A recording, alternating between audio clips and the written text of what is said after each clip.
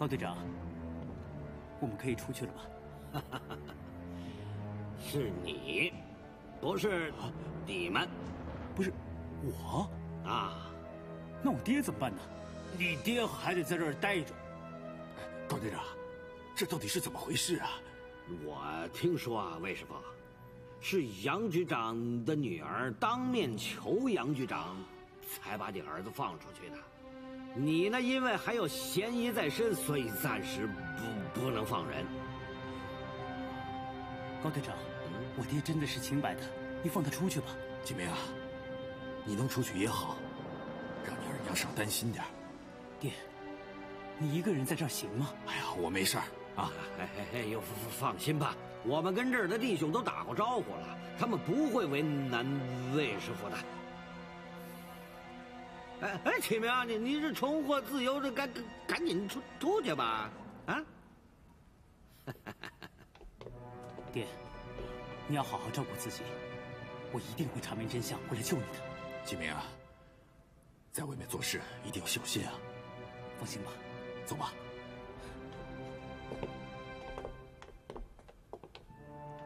哎。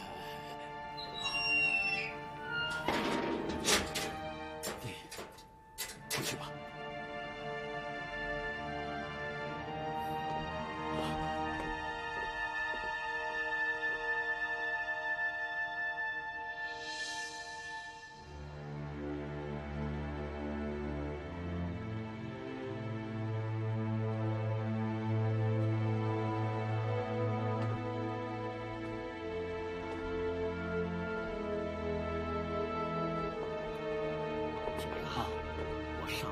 说的那事儿，你出去可别乱说呀！你出了什么事儿可别带上我，闯祸也跟我没关系，记住了吗？高队长，放心吧。啊。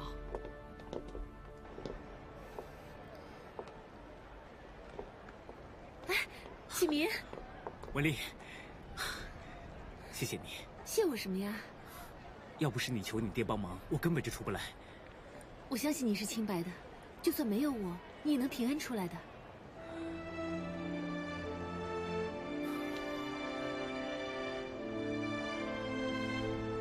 谢谢你这么信任我。虽然我在牢里待了几天，但是见到你来接我，我真的很开心，你知道吗？其实，我为你爹也求过情，但是我爹他坚持不肯放人。没关系，你尽力了。你快回去吧，一家人都很担心你呢。好，我会去找你的。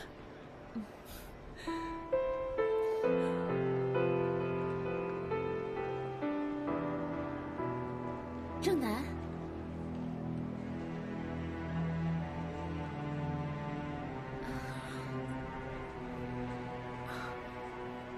原来你们早就认识啊？对啊，我们早就认识了。你知道吗？要不是他向杨局长求情，我根本就出不来。你出来就好，我就放心了。哎，你也认识他？啊，忘了我告诉过你，我在叶家药房工作。哦，是这样。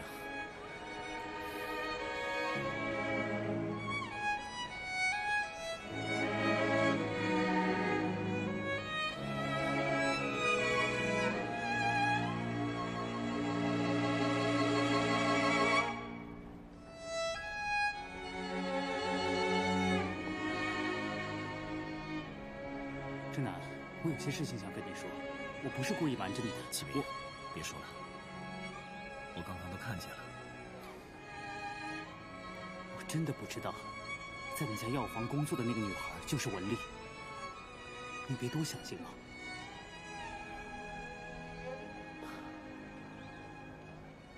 启明啊，其实你没有必要跟我解释了，我没有怪你的意思。其实我还没有向文丽表白呢，可以有别人追求她，她有自己选择的权利，对吧？所以你不用想太多。郑南，我不希望因为一个女孩影响我们兄弟之间的感情。你放心吧，没有什么可以影响到我们兄弟之间的感情。现在的当务之急，还是想想办法把大师伯给救出来。好，走。师娘，师娘，启明回来了。启明，娘，怎么就你一个人呢？你爹呢？我爹暂时还没有被放出来。石伯母，你别担心，清者自清，大师伯一定会没事的。启明，这案子到底到哪一步了？你爹有没有危险啊？您先别着急，他们说案子暂时没有什么进展，有些事情他们不敢查。这话到底是什么意思啊？高队长透露说洪国权是被和氏道场的人害的。郑南家药房出事，和洪国权有重要的联系，但是他被灭口了。这么说，日本人还在觊觎我们家的药方？高队长透露的消息，一定是重要的线索。启明，你打算怎么办？我打算夜探和氏道场。启明，你去日本人的道场很危险的，我们还是想想其他的办法吧。娘，不能再等了，再多等一天，我爹也不会出来啊。哥说的对，我们不能坐以待毙。哥，我和你一块儿去。启凡，你是要娘担心死吗？你不能去。哥，日本人不但可恨，还出手非常毒辣，你一定要去冒这个险吗？这是我们中国人的地方，不允许他们日本人在这里胡作非为。况且，我们是习武之人，如果我们这些习武之人对他们还有所忌惮，我们习武何用？好，启明，我跟你一起去。哎，我说，你听说了没有？那个魏鸿生啊，在天津把叶老爷子给毒死了。不对吧？我觉得魏鸿生这个人忠厚老实，不应该是他干的。我听说呀，是日本人干的，知道吗？日本人这个心呐，可歹毒了。也是，只有日本人才能干出这种下三滥的事儿。对，你说的有道理。那可不是嘛。唉。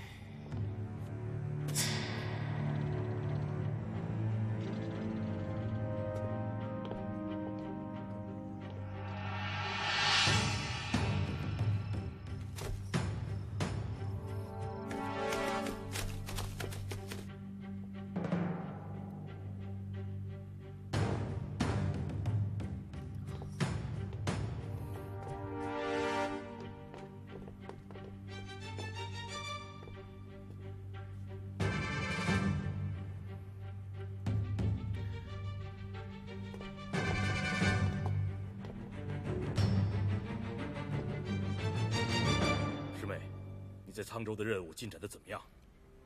谢谢师兄的关心，一切都很顺利。那就好。师兄，我有件事情想拜托你。主内军下个月要来沧州，我希望他来的时候能得到很好的照顾。师妹放心，主内军到了，我一定会好好照顾。还有，师妹，别忘了我给你的忠告。师兄，我有把握。哎，谁？追！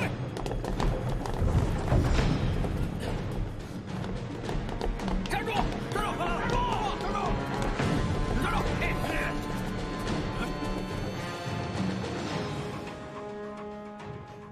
他们是神州武馆的魏启明和叶氏武馆的叶正南，这两人来者不善，灭闯我们道场！今天我杀了你们！上！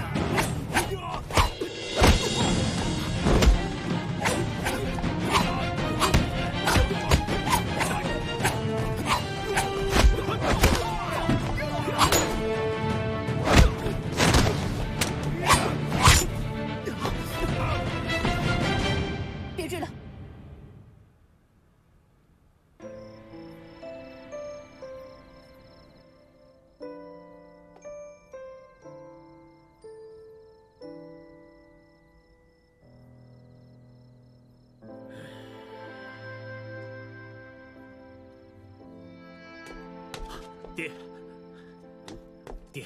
我查清楚了，换我们家药材的不是大师伯，是日本人。你瞎说什么？我没瞎说，我刚才和启明在和氏道场查得很清楚，就是日本人干的。你还说？你就是愿意听魏启明那个兔崽子胡说。他说是日本人干的，你就信呢？你什么时候听过你老子的话了？爹，你讲讲道理好不好？讲什么道理？看看，你看看，你看看，你看看你这个狼狈样！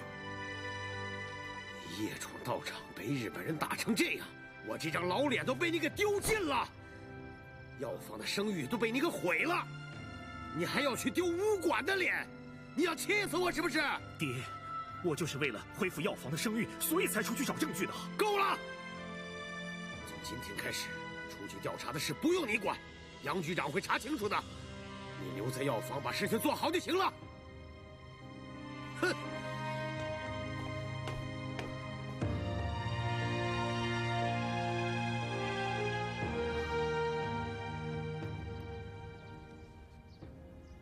各位老板今天不约而同来到我们药房，真是蓬荜生辉啊！杨小姐，这些客气话就不用说了。现在所有人都知道你们的金伤散已经停产了，相信我们今天来的目的你也清楚。我们来给你们药房提供包装，这儿还有几笔包装费没有给呢。把话说明了吧，我们今天就是来收账的。杨小姐，现在谁不知道金伤散有毒的事情？你们供给我的那批金伤散全都没有销路了，我要求退货，还要求你们按照合同上面赔款。苏老板，我们药房很快会重新开张的，之前提供您那几批药是最好的，您先别急着退货，我相信我们的金伤散很快就会恢复名誉的。那我不管，现在大家都愿意用刀疮散，没人愿意买你们金伤散，反正我得退货，另外给我造成的损失你们也得赔。说的没错，我也要求赔款。这以后你们药房能不能够生产，这谁也不知道。我看是没有戏了。总不能让我们等到你们药房的人全部走都没有人影了，到时候我们找谁要这个账去？各位老板，好歹大家合作那么多年了，你们在我们药房有难的时候不帮忙算了，但是你们现在落井下石，是不是太不近人情了？哎呀，做生意的只讲生意，到了这步田地，我看以后合作也没有指望了。我们大家不如明算账，好聚好散。我相信你们药房赔我们这点小钱，还是拿得出手的吧？叶老师傅当年做生意只讲一个信字，我相信他的晚辈不至于砸了老祖宗的名声吧？郑南，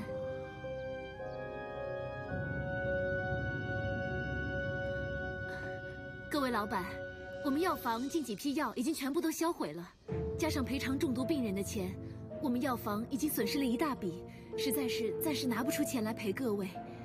但是请相信我们一定不会让各位老板蒙受损失的。该结给各位的账，该赔各位的钱，我们都会想办法的。就再给我们一点时间吧。杨小姐，也别说我们不讲人情，我们就给你们7天时间。如果7天以后再拿不到钱，那就别怪我们不客气了。叶家的药房虽然倒了，可是还有武馆可以来抵债。哼，话已经说尽了，我们走。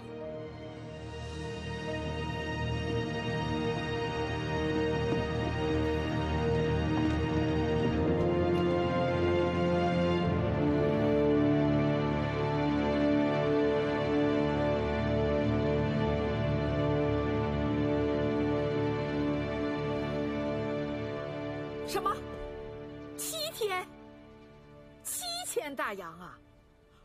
物机下单还有个数呢。哦，1天让我们拿出1000，我们上哪儿去弄那么多钱？啊？哥，要不跟他们说说情吧？你说这么大一笔钱，怎么可能说拿就拿得出来呢？我跟文丽把好话都给说尽了，他们就是不听，还说，要是到时候拿不到钱，就会告到官府。或许武馆都保不住了。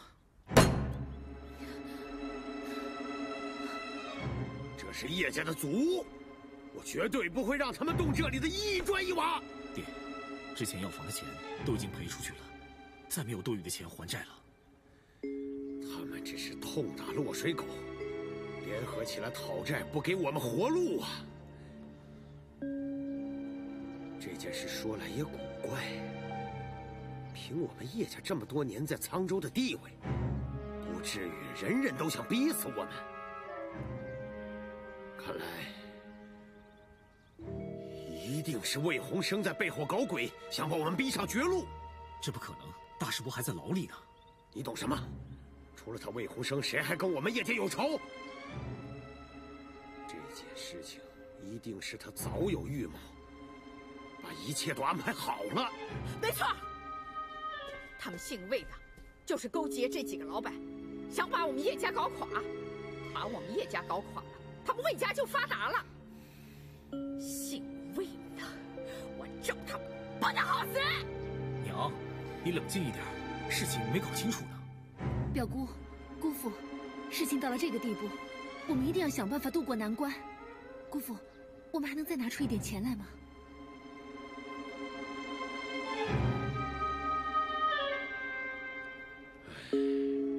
还有几天时间，会有办法的。我相信，一定能够解决。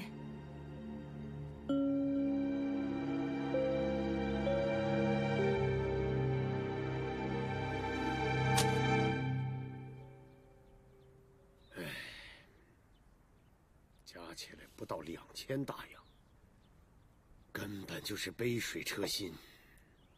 宝姨，把你那些首饰都拿出来吧。我的首饰，我那些破首饰又不值什么钱。当初买你那些首饰没少花钱的，现在拿去当了，先保住祖屋再说。叶山群，你太没有良心了！我跟了你几10年，我什么好处都没有落上，你给我买那一点首饰，你还要收回去？我早就说过了，你根本就不是一个做生意的料，现在赔得连这祖屋都要赔出去了。我当初做生意，还不是你怂恿的？你说，只要把魏家比下去了，我就能得到我爹的真传。我一个妇道人说话，你也相信啊？你是个男人，什么事不是你做主啊？再说，我那点首饰卖了，值不了几百大洋，救不了你的祖宅。依我看啊，你不如把老屋给卖了，卖个好价钱，不然官府来收房子，你就真的做不了主。你胡说什么？哼！我一定要保住祖屋，我自己想办法。哼！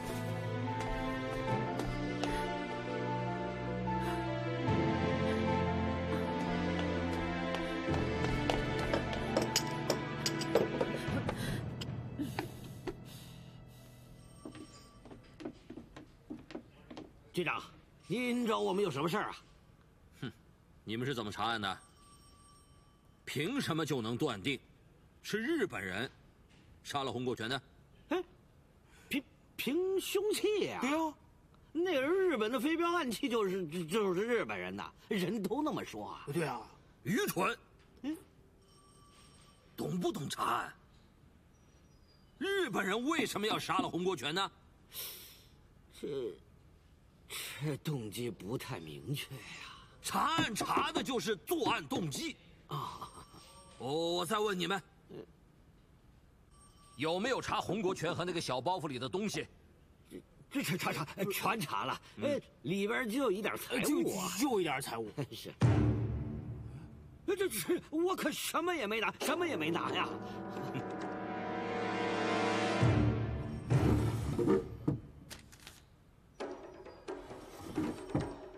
这是什么？这镯子呀，这女人用的。知道这镯子是个什么来头吗？什么来头？这是从那个小红包袱里找出来的。这我怎么没见过呀？这大夫你见过没？没注意。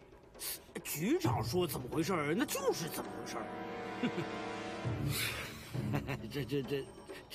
这到底有什么问题呀？这镯子是凤翔银楼的，想知道它是给谁定做的吗？魏鸿生。哎呀，队长，这魏鸿生平时看着像个正人君子似的，原来他跟小红也有一腿啊，队长！得，别扯！找个妓女用得着这么大手笔吗？听好了，魏鸿生企图拉拢洪国权，这镯子就是魏鸿生送给小红的迷魂汤。他把镯子给了小红，让小红去吹枕边风。哎呀，局长厉害呀！这一个镯子就能发现这么多门道啊！啊，对呀。你们两个只要能够证实这个镯子是魏鸿生的，那么这个事情就真相大白了。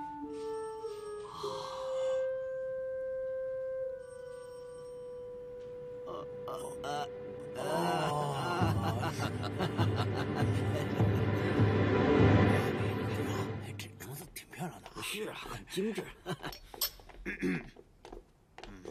坐。魏师傅，认识这个镯子吗？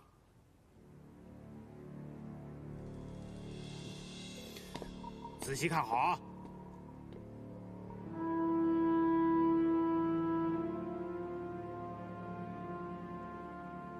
这镯子是我买给小玉的。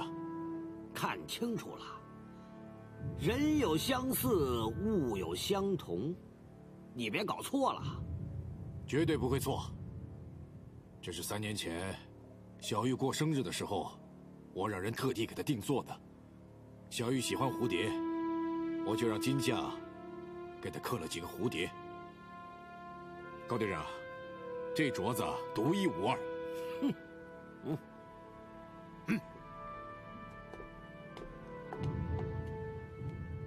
高队长，这镯子怎么在你手里啊？是不是小玉出事了啊？不是，走。这是在小红的包袱里找到的。小红？谁是小红啊？魏鸿生，你不要再装了啊！小红是怡红院的，队长，他肯定总找小红去。我从来没有去过怡红院。那这个镯子怎么会在小红的包里啊？就是啊，这我怎么知道的？好，我告诉你，哼，这小红恰巧跟洪国权是老相好啊，2个人一起跑路被杀了。虽说是死无对证，但是这镯子留下了线索。快说，你是怎么唆使小红让洪国权把这个这叶家的这个药材给换了的？没有，绝对没有。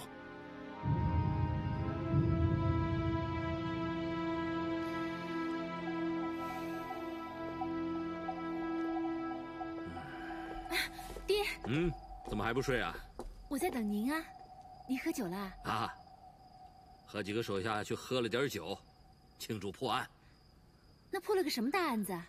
这个案子你都知道，就是叶氏药房金商散的中毒事件，魏鸿生都承认了是他干的。什么？真的是他做的？是啊。行了，我累了，休息吧。哎，爹，我有事要跟您商量。什么事？姑父家的药房出事了，再被人追债，可能连武馆都保不住了。您能不能借点钱给他？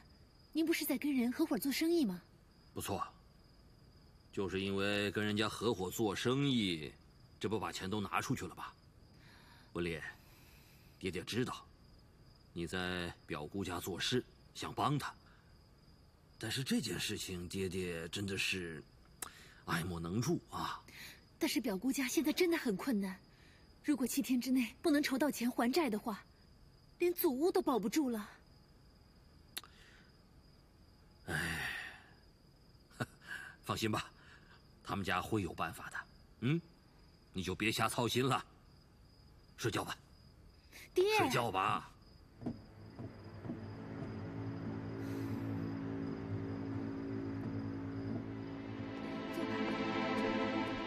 娘，喝茶。娘，3年前你生日的时候，我爹送你的镯子呢。你要那个镯子干什么呀？哎呀，你别问了，快点拿出来吧。那镯子不在我手上啊。你的镯子为什么不在你的手上呢？娘，这件事情事关重大，你千万要好好想一想，镯子在哪儿？当初二叔把我们赶出了武馆，我们为了重新开武馆，我把那些首饰都当了。现在那个镯子应该还在当铺里。启明，那个镯子怎么会突然变得这么重要啊？现在警察一口咬定说那个镯子是在妓女小红的包里发现的，说我爹联合小红和洪国权把药材给换了。这怎么会这样啊？你有没有搞错啊？高队长说了，我爹已经亲口承认这镯子就是他的。二娘，这到底怎么回事啊？当初那个沙老板还亲口承诺过会好好保管你的首饰，他还好心的借钱给我们呢。不行，我要去找沙老板问个清楚，为什么要陷害洪生？二娘，我跟你一起去。娘，我也要去。你还是留下来看武馆吧。走，走。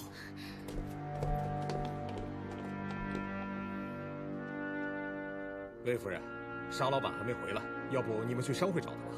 李掌柜，那天我们来当东西的时候，明明你也在场的，他不会把那些东西都卖了吧？这我就不太清楚了，你们还是去找沙老板问问吧。哎呀，李掌柜啊！哦，老板回来了。沙老板，魏夫人，怎么，你们一家子是来赎当的？沙老板，你明明说那天会替我们保管好东西，那些东西你都还留着吧？啊，先请坐，先请坐。掌柜的，哎，去，把首饰拿过来。是。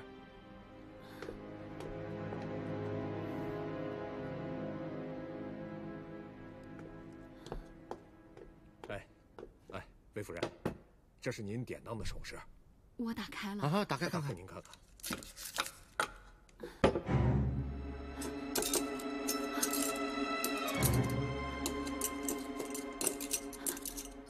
沙老板，我的金镯子呢？金镯子？什么金镯子？这里边它没有金镯子。哎呀，不会啊，沙老板，我的金镯子不见了。魏夫人，魏夫人，你先别着急，我们都有存根的。掌柜的，哎，把存根拿过来。是。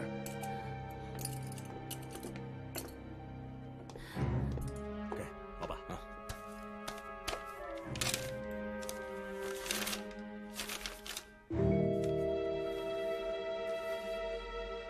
魏夫人，这上面确实没有金镯子，你看。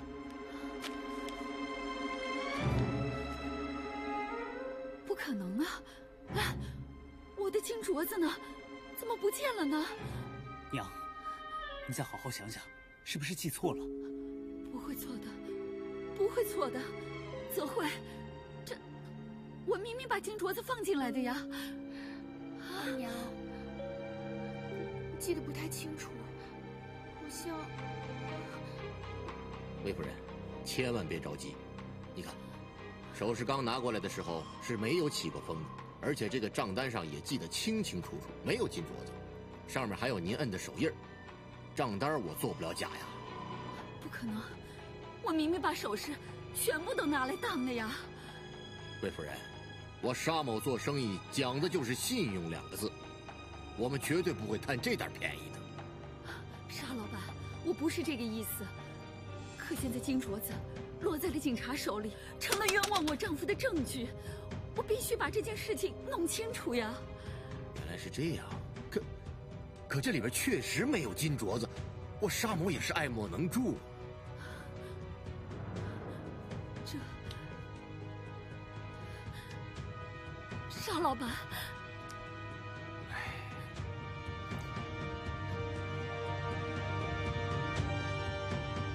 怎么会这样？当初还特别舍不得这个镯子，所以印象很深刻。真奇怪，二娘你记得这么清楚，把镯子给当了，可是沙老板就是说没有呢。我感觉这个沙老板很有问题，他他看起来滴水不漏，是个正人君子，可是我总感觉这事儿不太对劲儿。哥，你是说这个沙老板害我们？可是光凭你的感觉没有用，我们必须要有证据啊！启明，你爹一定是被人冤枉的，你要想办法救他呀！我知道了，娘。子慧，你先带二娘回去，我有事要办。啊。二娘，没事的。怎么会这样呢？警察凭个镯子就定了你爹的罪。我也觉得古怪。二娘说的没错，沙老板肯定有问题，可是我们现在没有证据。还有没有办法救到师伯呢？没有办法了。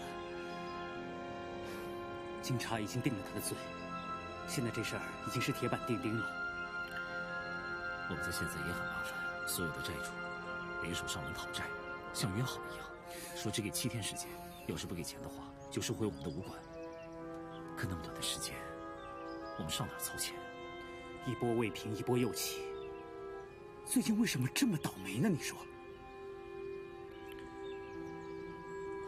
启明，我觉着好像有什么阴谋，故意针对我们两家，但是我又说不清，到底是什么阴谋。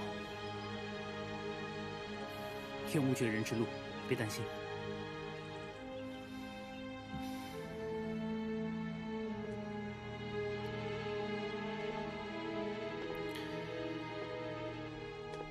呀，这男回来了。娘，这位是？哦，这位是商会的会长沙老板。在下正是，你是叶少爷，幸会。幸会。哎呀，叶少爷仪表堂堂，你们叶家真是后继有人呐，恭喜恭喜呀！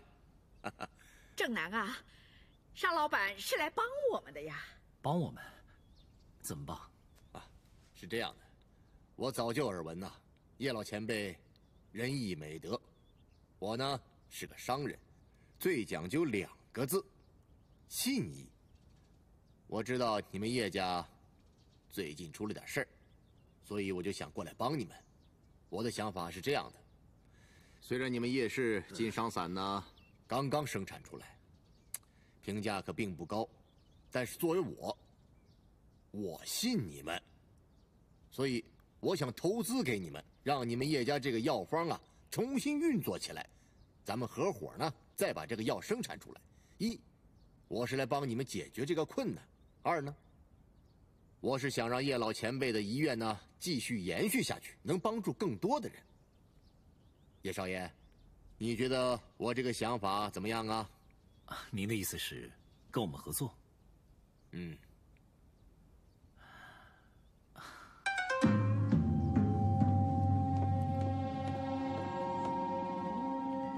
惠子小姐，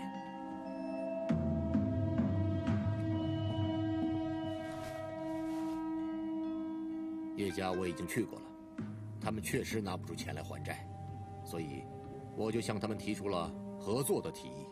在这种情况下，他们是没办法拒绝我这个提议的。这次你做得很好，再安排几个商人去上门讨债，要逼得他们没有退路。做事情就是要这样。一定要狠，才会达到我们想要的效果。是啊，不过没有惠子小姐之前的高明，你把这个药包一掉，我呢才会唱后面的这出戏。现在叶家已经被逼得走投无路，想不把药方拿出来都难。现在我只希望能快点拿到药方。所以，中村君，你一定不能松懈，趁火打劫这种事情，必须步步紧逼。惠子小姐，严重了，在他们的眼中，我这不是趁火打劫，而是他们的救命恩人。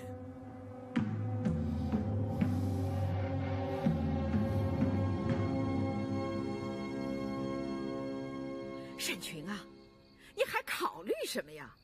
有沙老板的出现啊，就是菩萨下凡来救我们的呀，要不然祖屋就保不住了。现在沙老板愿意投资啊，7000大洋啊，人家摆手拿出来了啊，这下好了，祖屋也保住了，武馆也保住了，你们怎么就不答应了呢？是啊，爹，这个沙老板看起来并不坏，他只是个生意人，大不了以后我们药房挣了钱再还给他就是了。哼，你们真是妇人之见。你们知不知道接受投资的后果？后果我怎么不知道啊？后果就是不用卖祖屋了，不用流浪街头了。我看沙老板就是好人，你们疑神疑鬼的，不相信人家。娘啊，这事儿没那么简单。你想想看，7000大洋我们拿了，那沙老板以后就是药房的主人了，对不对？那我们都得听他的。万一他问我们要药方呢，我们给还是不给啊？郑南说的没错，这就是我最大的顾虑。无论如何，药方不能落入外人之手。那个沙老板不就是商会会长吗？又不是日本人，他要看药方，给他看呀。再说了，老爷子当年在世的时候，他想把药方捐给北平制药厂的那个王老板呢。沙老板和王老板有什么区别呀？你懂什么？爹当初找人合作是为了救济东北的抗日武装，结果半路就惨遭不测。吃一堑长一智，只要和药方有关的事情，我都会加倍小心。对，娘，爹说的对，这药方一传十，十传百，难保不传到日本人的手里去。那我们可以跟沙老板约定啊，不让秘方传出去啊。要不，就事先说好，他要看药方，不给他看。但是娘，要是你花7000大洋买一个东西，最后连这个东西都见不到，你会愿意吗？那怎么办啊？这也不行，那也不行的，为了一张破药方，我们都要被人赶出去喝西北风了，这日子没法过了。娘啊，别着急啊，现在不是在想办法吗？一定会想出来的。这个叶善群是个很顽固的人，他其实在考虑，如果要跟咱们合作了，咱们就可以看到他的秘方，所以他迟迟在考虑要不要和我们合作。这么说，他们正在想办法筹钱。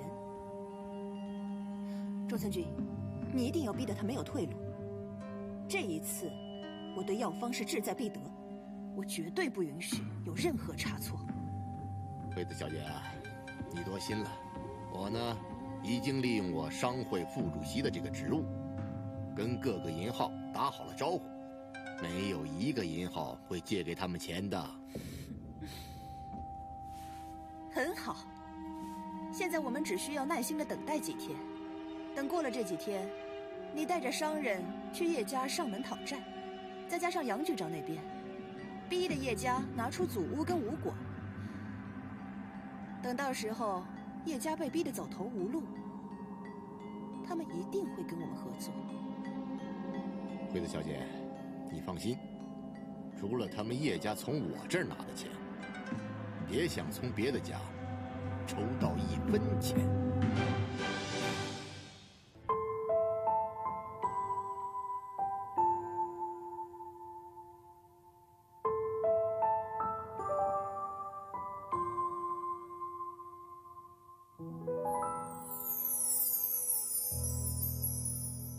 秋叶飘落叶纷飞，孤零的身影，繁花落尽人憔悴，似风飘絮如梦，看透不透爱恨和情仇，挥去不去的哀愁，难以割舍的伤痛，叹息成一场空。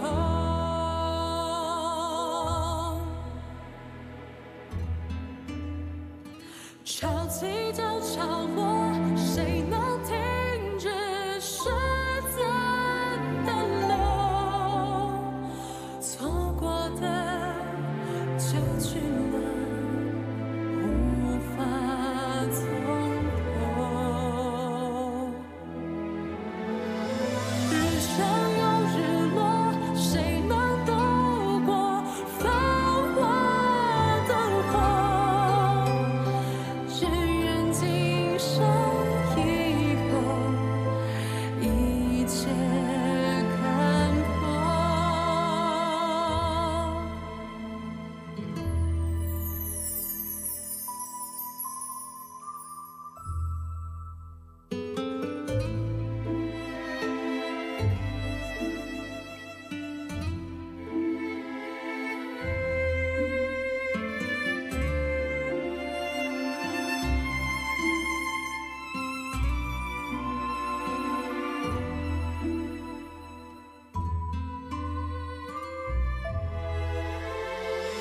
潮起就潮落，谁能